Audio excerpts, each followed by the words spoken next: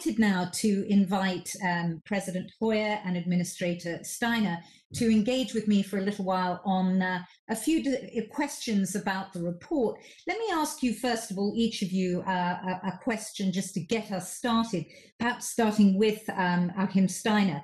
The 2020 Human Development Report is called The Next Frontier, Human Development and the Anthropocene. What does the report tell us, actually, about this new frontier?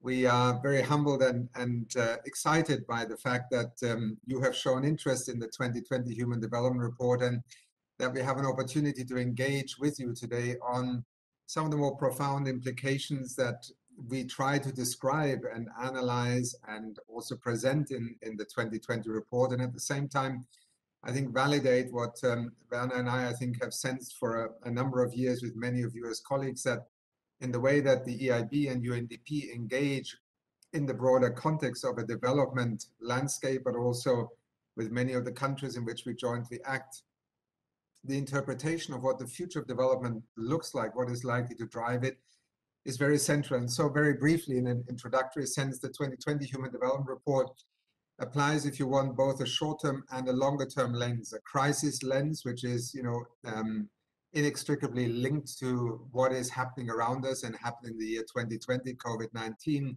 disruption. Shireen, you also mentioned it, the first time in 30 years of measuring human development with the HDI, actually going backwards. So the profound impact of this crisis, not just in economic terms, but in so many other ways, is indisputable. And I think we're all highly conscious of it. At the same time, we also wanted to apply a longer term and a broader lens. And that is why we drew on this emerging concept of living in the age of the Anthropocene, the human age, because for us it encapsulates in many ways, so much of what the science has been telling us, what we're observing in the countries in which we work, where the public, our youth, are debating the choices we need to make.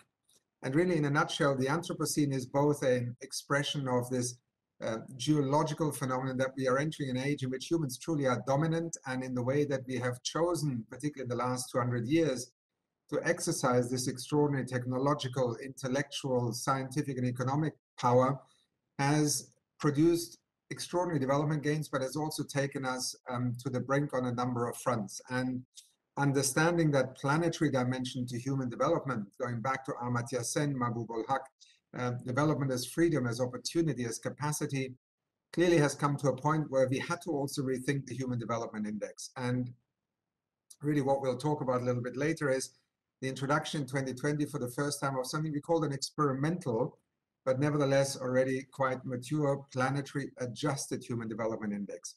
If you recall, the original point of the HDR was to challenge this notion of measuring development through the lens of GDP per capita income alone. Not to discard it, but to broaden it, add education and health into it. And now we are producing for the first time this new adjusted index that takes carbon emissions and the material consumption, the footprint of economies, and try to develop a composite index. And that is really the essence of this report, is to empower the kind of public debates that allow us to use facts, information, empirical analysis to inform the sort of choices that we need to make in the midst of a crisis called COVID-19, but also at a moment where I think many of us sense it is a pivot point forward, where what happens next will be redefined. And I think that perhaps is the best way to give a brief introduction. The Anthropocene, a new index, and the implications it has really for the future of development, there for institutions like ours, who are really key partners to countries in exercising future choices. Back to you, Sharon. Thank you very much. And of course, the EIB has been doing a lot of thinking itself about development and what that means in the context of the EU Climate Bank, and of course, as you say, in the context of the COVID-19 crisis. So maybe I can ask you, President Hoyer, from the perspective of the EIB, what does sustainable development in this current climate look like? One that actually does balance people and nature. Thank you very much, Shirin. Thank you very much, Maria. And good to see you, Achim, again. And before I answer the question, let me say that this is really rewarding to see how well our cooperation has developed, and I think it's a very, very good sign. Beyond the fact that EIB in general has enlarged and deepened its cooperation with the United Nations organization over the last years, but in particular with UNDP, it is very, very pleasant and fruitful cooperation. So thank you, Achim, for that, and to your teams. We have to rely upon our teams when we do things and not just on our goodwill. So I think during the now 50 years that I deal a little bit with development from different perspectives, things have terribly changed. Not terribly, have considerably changed. I remember times when practical, technical questions of development were so much in the foreground that other issues like the human dimension were second ranking. It was at best an emergency measure system that we were thinking about. And nowadays, everybody is aware that sustainable development has at least three components which are indispensable. It's in environment, society, and the economy. And that I would say in that order, not the other way around. We are committed to well-targeted investments that can assist the green and resilient transition, but also contribute to human development, ensure a just transition. Sustainable development, or a managed transition to a new resource-efficient, resilient and green economy, must happen in a socially inclusive way. That is why climate action and a just transition need to go hand in hand. This is at the heart of the EIB's mission. By the way, we would not have gotten our new energy lending policy through if we had not thought the other dimensions at the same time. We are ready to support a just transition for the most vulnerable groups of society adversely affected by a structural shift away from carbon-intensive activities, for example. So we are, of course, the EU bank. We implement the policies and priorities of the European Union and with the European Union, as we have seen, for example, with the Team Europe COVID response. If climate policies leave communities behind, they are most likely to fail. So the EIB has developed its own and new climate bank roadmap that spells out our commitments in this sense, and we are convinced that socially responsive climate actions can strengthen climate and environmental outcomes, or to put it the other way around, if we don't give enough emphasis on the socially responsible actions, then we will weaken our climate and environmental objectives and our possibilities to reach them.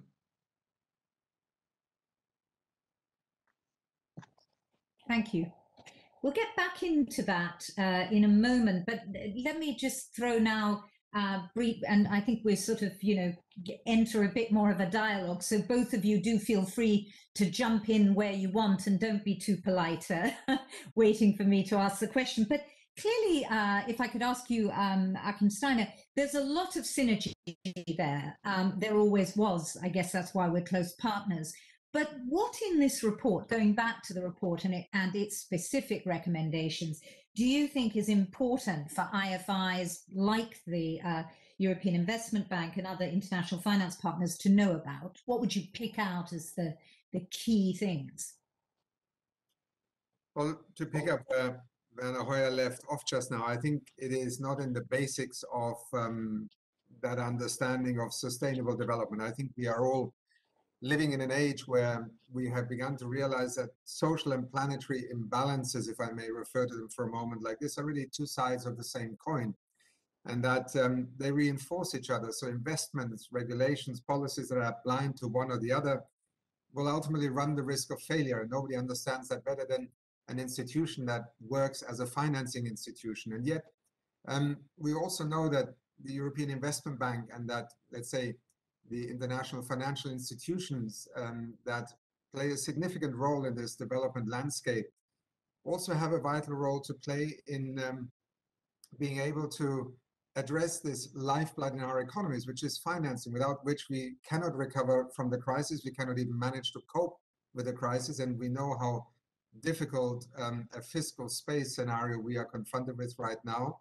including with the mounting debt challenge that lies ahead of us. So financing becomes a key platform in which transactions between a moment in time and options for the future are essentially shaped. And I think the EIB, and as Werner just said, and really you are the EU Climate Bank now with that commitment of €1 trillion, with the tradition that you began in, I think it was 2007, 2008 with green bonds. I mean, these are institutional initiatives, signals that you send, first of all, into the financial markets, but that you also, by virtue of engaging with countries, create access to more options, better choices, more informed choices.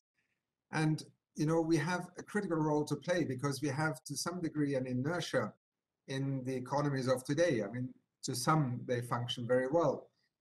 Capital markets, financial institutions, yes, are often very good at detecting risk, but they're not necessarily very good at detecting the next frontier or investing in it. So what does an EIB and a UNDP working together in support of a country's choices that it wishes to make bring to the equation? Well, I think one, it's you know, progressive capital that can be invested not just to build the next power station, the next infrastructure, but actually to leverage the investment in terms of evolving an economy's, you know, future capacity, readiness for a future economy, to de-risk, to catalyze, to also let's say, help a government accelerate transitions within its own economy. And here the EIB has a critical you know, role to play, also because of its engagement with that wide universe of the private sector. UNDP traditionally has been an institution focused on public policy. I think in the last 10, 15 years, clearly the understanding of the private sector, of markets, including the financial markets, has risen significantly on our own radar. And yet we're not a lending institution, but we are an institution that, working hand in hand with EIB, for instance, can help a government address the regulatory framework. And this is where the Human Development Report very clearly focuses and homes in on the role of finance, on incentives, on distortions, on market distortions that have essentially locked in countries investing today's money in yesterday's economy. And so I think from the way that we move forward here, you know, just taking the issue of carbon pricing, it's a policy, it's a regulatory measure on the one hand, but it's actually a deeply market-oriented intervention to address a distortion. How do we enable not just large business, but also small, medium-scale enterprises that constitute in most economies well over 90% of business? How are we able to help governments to also reach them? Because they are the vast majority of millions of everyday decisions that are taken by entrepreneurs. So I think this is the kind of lens that I would bring to interpreting the ability to think together, but then also to work hand in hand as partners to countries. This is what will ultimately allow us to come out of this crisis, not by defaulting back to where we were. And we all know, and people deeply desire leadership at the moment. But it's very difficult for a country to lead with bold investments in the future if it has no money, no resources, and lacks the complex policy, regulatory, and financial means by which to make that kind of choice possible. So that's where I think we truly, both in the report, but also in the growing partnerships that we're developing, I think are learning every day. And Maria mentioned earlier on our joint analysis and partnership on a report on COVID-19 and digital frontiers on the African continent in response to COVID-19. Learning together saves a lot of money, time, and energy, and is ultimately for the countries also extremely beneficial. Back to you, Sharon.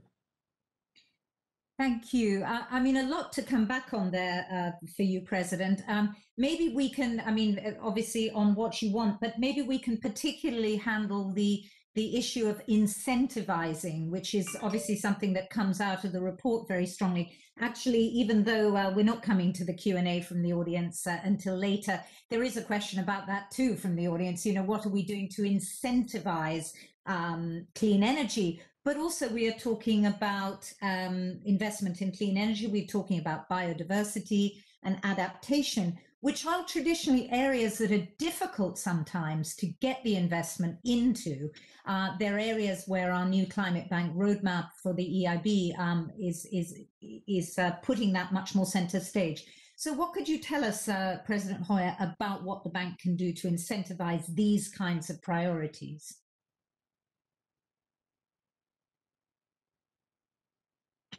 Well, first of all, we need reports like the one we are talking about here today, because we need eye-openers. And from that point of view, it is extremely important to see the link between human development and the protection of nature and biodiversity, to understand the link between humans and environment, because that leads us to the recognition of the Sustainable Development Goals as a concept, a comprehensive concept, and not just a selection between individual SDGs. If the pursuit of an SDG leads to the detrimental effect on other SDGs, we are making mistakes. So we have to arrive at some comprehensive thinking here, also when it comes to the necessity to convince all players to take action, as the UNDP Human Development Report asks us to do. For us, that means in particular that we have changed over the last, let's say, decade, in particular, strongly and consequently from volume thinking, which is not unusual for a bank, to impact thinking. What we really try to focus on and measure is impact. And I think that is the basis, the basic recognition also for our insistence on tracking our contributions to the SDGs since 2016, and we report that regularly in our statements. And since 2020, we have stepped up with a strengthened methodology, which is also helping the approach we have together with other MDBs. So there is serious progress there. I'd like to say a word on the mentioning of the private sector. I think it is indeed absolutely illusionary to believe we would really make substantial progress towards the achieving of the Sustainable Development Goals if we believe it can be done by public money alone, by taxpayers' money. We see for instance, in the urgent increase needs for innovation investments in Europe, not just in development, only in Europe alone. 85% of that must come from the private sector, and we must give incentives to go there. We do that via the attractiveness of the projects we pursue. On the other hand, we do it also via the funding schemes. And that's an interesting point, also I think for development. When we were the avant-garde or the first issue of green bonds in 2007, that was a lunatic idea at that point. This lunatic idea is now worth €1 trillion. So there is a big success in it. We are still, I think, the biggest multilateral issue of green bonds. But then it took the necessity to make these investments safe by avoiding greenwashing and by making sure that something that is painted green also contains green. And that then led to the interesting recognition that what we have successfully rolled out for environmental investments funding can work for other SDGs as well. And that's what we're presently doing. We have rolled out the sustainability awareness bonds and put emphasis on special bonds in the pursuit of other SDGs like health, education, and water quality. And I think if we have a comprehensive look at these issues, I think we can achieve more. Now, how do we get the private sector in? Well, convince them that, as Achim just said, putting today's money into yesterday's business is not a very good idea. Show that the future, the tomorrow's business, can be the much more attractive way to be successful as an entrepreneur via innovation and technology. And this is why I always see the link between innovation climate and development. Some people think these three strands can be separated or looked at separately. No, they cannot. We will be successful only in development, which definitely needs quantum leaps in development in some countries, some regions of this world. Only if we put innovation into the service of climate action and development. Thank you, President Hoyer. Your report, Administrator Steiner, does specifically call for a major transformation of our economies. Now, you've touched on this a little, but I wonder if you can go into it in a bit more depth. What's the role of international finance, do you think, in that transformation, beyond the incentivizing that you've talked about? Well, I probably can't beat Werner Hoyer's summary just now. I think you already, Werner, laid out these significant interfaces between an international financial institution, the countries, and the economies into which you lend money. And I think this is critical. But I also want to acknowledge very much your emphasis on the SDGs. And I think that they matter at the moment, because the first thing that we need right now is a clear sense of the direction, the map on which we move forward through this very chaotic moment and disruptive moment. And I think I've often described the SDGs as really, when you turn them on their head, being a risk map of the 21st century. So into this complexity, into this systemic set of challenges come both opportunities, but also need to set priorities, to make choices. This is where metrics matter, and Werner already spoke to it just now, and I think the Human Development Index, again, is trying to provide, if you want, a compass within this series of complex choices, the need to prioritize, often very uncomfortable prioritization in the midst of this crisis. Do you save a national airline, or do you save a million small, medium-scale enterprise or informal sector jobs?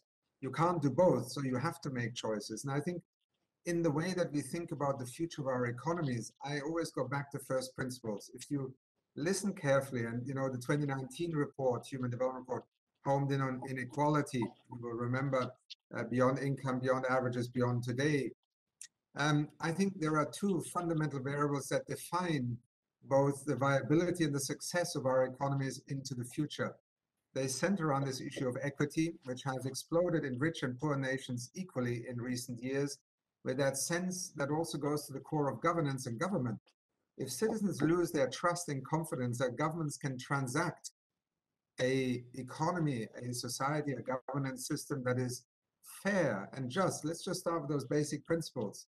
Gilets jaunes, or the events in Chile, or in Hong Kong, or in New York, for that matter, I think they clearly point to a central part of the paradigm, the normative, and that's why we also in the report highlight that, however soft it may sound to some, social norms will be fundamental to societies being able to move forward, cohesion rather than polarization. And equity, inequality, alongside remaining poverty, are critical to address here. They are reflected in COVID-19. 50% of the world without social protection.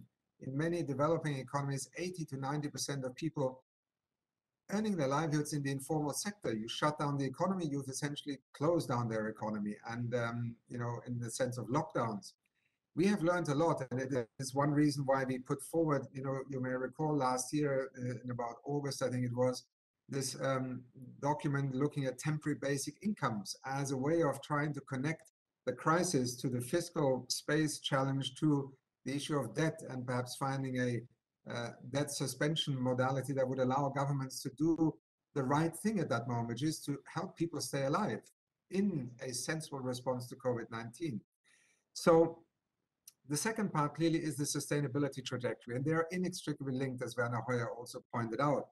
And I think the international financial institutions are a critical part of that frontier of experimentation and angel investor capital almost, that allows those parts of an economy that are ready to embrace, to move forward, to invest in that future economy, to move faster and not to be penalized by the financial markets that treat them as higher risk, and by governments that do not recognize that regulatory frameworks may actually be punitive and discourage them from moving in the right direction. Look at the story of renewable energy in recent years. So I think the economies that we are looking towards the next 10 to 20 years as driving successful human development clearly are located in trying to address the issue of climate change, decarbonization, but also resilience.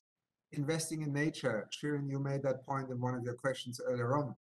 Yes, financial markets, have not been very smart in being able to leverage that ecological infrastructure that is so fundamental to what happens next in our economies in a way that allows investment to happen as, with more traditional infrastructure. But I often use that term ecological infrastructure because it is actually the equivalent of the built-up environment in sustaining our economies. So again, can a European Investment Bank be a pioneer in the way that it launched green bonds and many other instruments to mature a market that naturally is not moving fast enough? And this is, I think, a key role.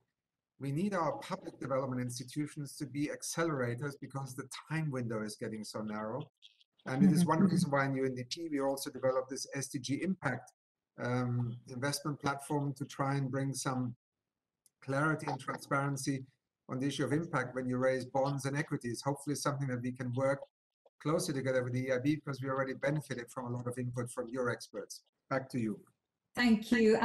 Just a very brief then, quick last question to President Hoyer, because I know you both can't stay with us for too much longer, but we're delighted so far to have had you. But I do want to come back to that phrase. It's a very nice one, the ecological infrastructure, and maybe just reflect a minute on what that actually means in the context of the idea of an inclusive and just transition, which is, of course, at the heart of the report, but very much part of the EIB and the EU's strategy, just transition, applying, of course, to coal-dependent communities, but perhaps also to communities in the Amazon who rely on the forest for their livelihoods, or for whom intensive agriculture may be also presenting new challenges. Does the EIB have this on its radar, as well as the cohesion and the coal-dependent communities as well, President Hoyer? I dare to say clearly yes. We have been learning, and we needed to learn. There were times when we were so proud of our contribution to reaching climate objectives that we narrowed this to climate action and did not see the need to open up towards this overall globe of, for instance, biodiversity and what that means for humans to exist. So from that point of view, I think we have begun to understand what is crucial. By the way, when we talk about the private sector there and private investors, I suggest we give them the benefit of the doubt. Because I must really say that when I go to investors conference, I'm sometimes really impressed how open-minded many investors are when it comes to, for instance, funding of biodiversity projects. And we'll have the big conference in this fall in China, and I hope there will be great progress in this respect. For us, for instance, it is clear that when we develop our funding projects, which we began with the green bonds 14 years ago, we are putting that biodiversity at the same level as classical climate adaptation or mitigation projects. So I think we are on the right track there. What is important here more than anywhere else is that we organize, that we go for the trust and confidence of the markets by clinging to principles like transparency, accountability, and clean reporting. Because only then we will have the support of the private sector, which will be indispensable for going into this direction. And this requires then indeed something like the taxonomy, which the European Union is working on. And I believe it is really a trust-building exercise and should not be seen as a bureaucratic monster at the first place.